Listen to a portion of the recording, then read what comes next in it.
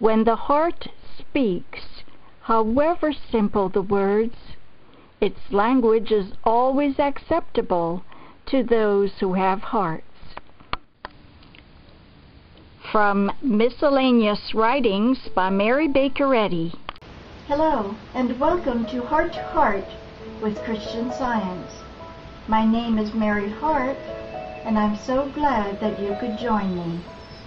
I'm going to be reading from this book, The Healer,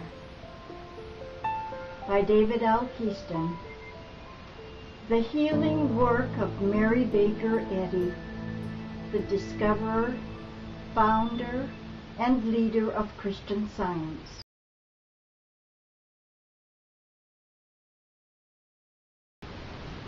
One of Mrs. Eddy's early recollections regarding the healing work was interesting.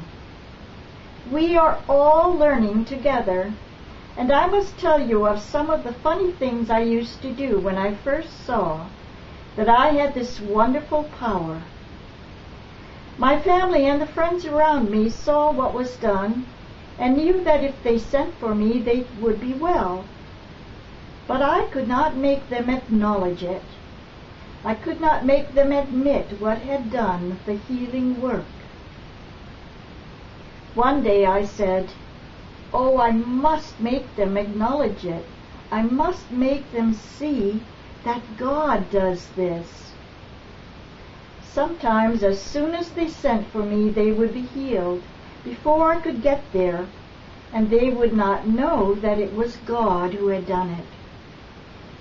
So one day, when I was called to see a child, I was so anxious to have the power of truth acknowledged that I said to myself, "He must not get well until I get there." Of course, that was not right, for I knew I must leave it all to God, but pride had come in, and I lost my humility, and the patient was not healed. Then I saw my rebuke, and when I reached home, I threw myself on the floor, put my head in my hands, and prayed that I might not be for one moment touched with the thought that I was anything or did anything. I realized that this was God's work, and I reflected Him. Then the child was healed. Another version of this account is as follows from Doris Grekel's wonderful biography of Mrs. Eddy.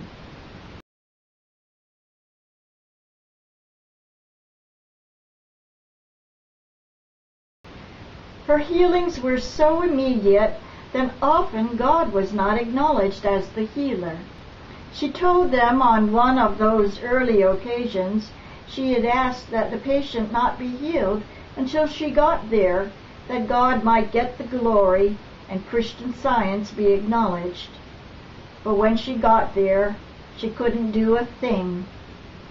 I couldn't do a thing. I went home and put my face upon the carpet, and there I stayed until I found Jacob's ladder from the bottom to the top. Then I saw that God, in His own time and way, would take unto Himself the glory, and it was not for me to say.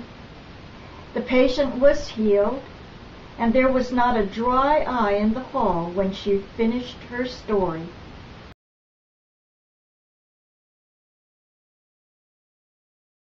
Mrs. Eddy was called to treat a young girl in Lynn, who the doctor said had only a little piece of lung left and was dying. There were spiritualists around, and Mrs. Eddy could not reach her thought at first, so she said to her, "Get up out of that bed and pull the pillow from under the girl's head." Then she called to those in the other room to bring her clothes. The girl got up, and she was well. She never even coughed again. But the mother was offended at Mrs. Eddy and would not speak to her afterwards because she said Mrs. Eddy had spoken disrespectfully to her dying daughter. Mrs. Eddy later said of this incident, "I speak sharply sometimes, but the thought must move."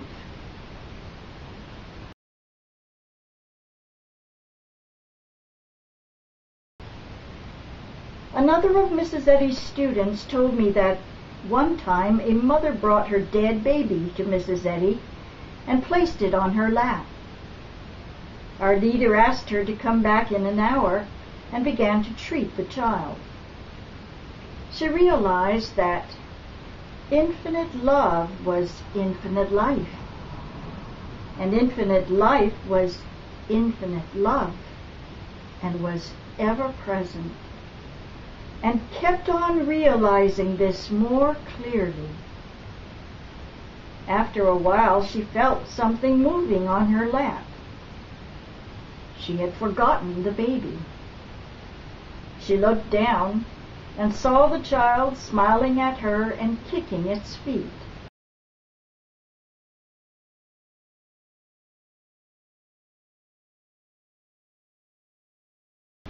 And he said to a lad, "Carry him to his mother."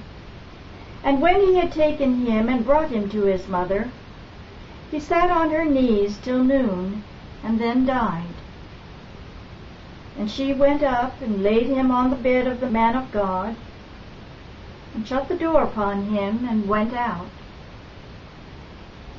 And when Elisha was come into the house, behold, the child was dead, and laid upon his bed.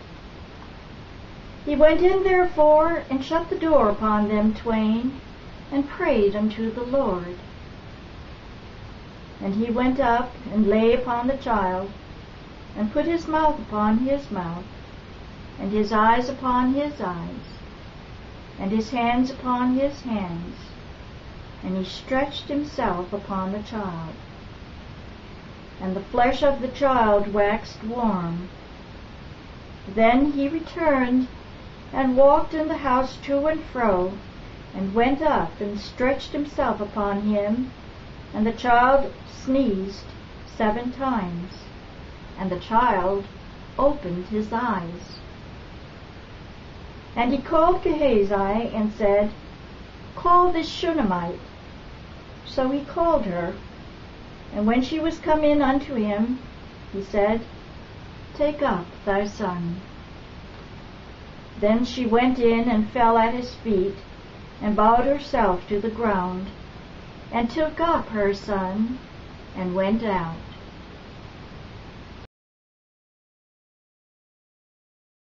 Mrs. Eddy was called to treat a child, and when she arrived and saw the child and its mother, she paid no attention to the disease, a serious disfigurement, which the child was showing, but turned to the mother and said, "You fell before this child was born." The mother answered, "No, Mrs. Eddy, I never fell when I was carrying the child."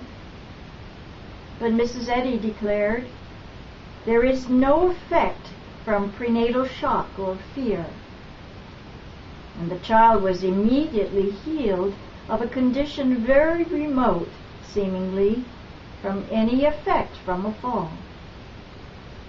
Then the mother said, "Yes, I do remember that a few days before this child was born, I fell down 2 steps, but I had forgotten from science and health. The relations of God and man, divine principle and idea, are indestructible in science, and science knows no lapse from nor return to harmony, but holds the divine order or spiritual law in which God and all that he creates are perfect and eternal, to have remained unchanged in its eternal history.